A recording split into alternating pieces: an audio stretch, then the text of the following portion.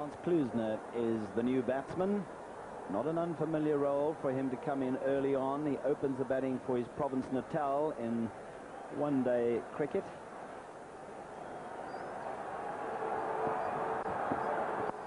This has gone up very, very high. I think it will fall safely and will go over the boundary rope. It was very nearly 6. I didn't think it was going to carry as close to the boundary rope as it did, because it went so high, but he got hold of it pretty well in the end. There's a fine leg but no backward square leg on the boundary, and so able to get away with 4 runs. And this is what he has been sent in for, and the ball staying in the air for miles.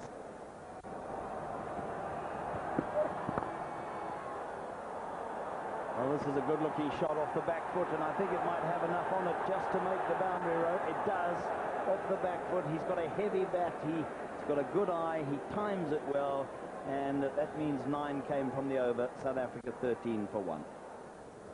There's a man who's been a real thorn in South Africa's flesh with a bat in one-day international cricket. He's got the most phenomenal record against South Africa. I think he probably averages over 200 against South Africa.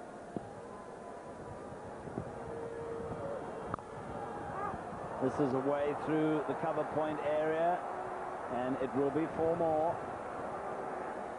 And Gary Kirsten also picking his first boundary to a delivery, which nothing wrong with it. He waited for the ball to come onto the bat, and then instead of hitting it hard, he stroked it. He timed it perfectly.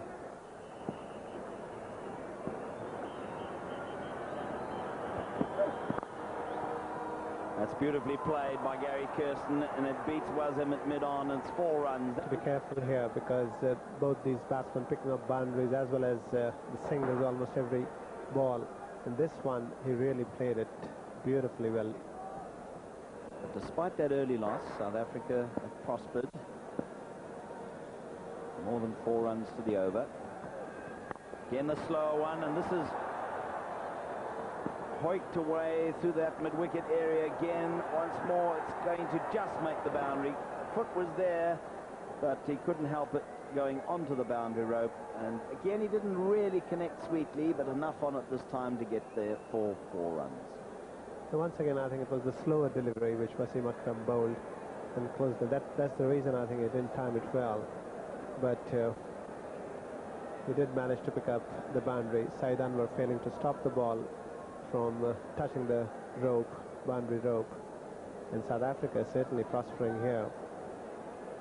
Klusener doing the job that he has been sent in for.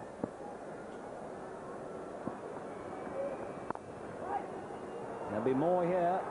Nicely timed off the back foot and very well played. In fact, that didn't look as though from the outset it was going to make the boundary, but it did.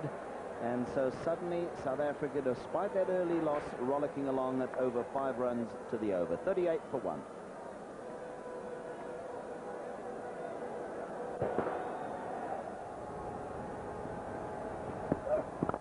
That's a good shot. Straight back down the ground. That's a hallmark of Klusener's batting. You know, it's very easy for him to be labelled a slogger, and I would argue with that if anybody were ever to say it in my earshot. He's been sent in there, I don't think as a pinch hitter. I think he's been sent in there as a very, very fine striker of the ball, and that was a very good example of his quality. In the slot, back down the ground, head still, perfectly balanced. Cycling now to Kirsten. That's a fine stroke. It was a little bit short, and also there was some width to it. He went back and hit it for 4. That was a fine stroke.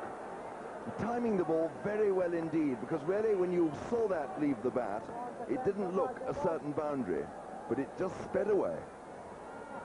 Now, to hit the ball for 4 with a vertical bat off the back foot in front of square or wide of mid-off's right hand normally belongs to tall people.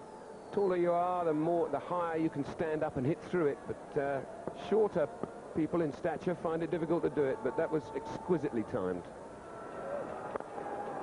Take that. It's a splendid stroke. First bounce over the boundary slot, and he gave it everything. That's his quality. As soon as he recognises a delivery that he can free his arms and hit right through it, he does it, and he's certainly in this innings done it with a great deal of success. Oh, it was in the air, but it was past the backward short leg, 4 runs. So only the 13th over, and they want the fine leg much squarer for Gary Kirsten. So if he just gets a bat on it, it flies either side of him, it's going to take a bit of catching.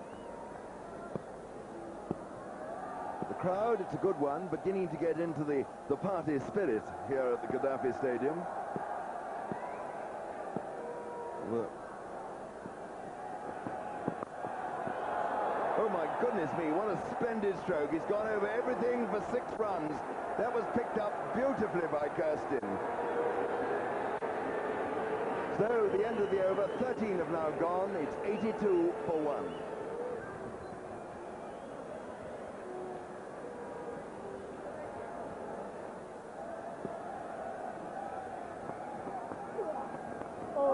Oh my goodness, he got away with that. That's lucky. But very well fielded by Moen. A little bit higher, dragged it back a little as well. Kirsten early with a shot.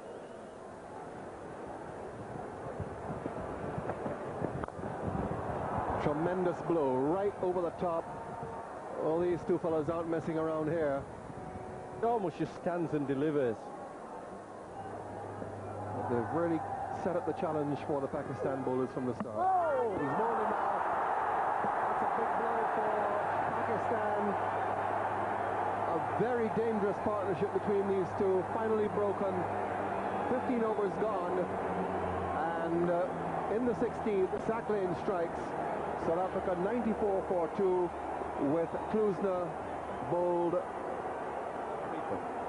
Yeah, it was beautifully executed because he decided to bowl at leg and middle, and he just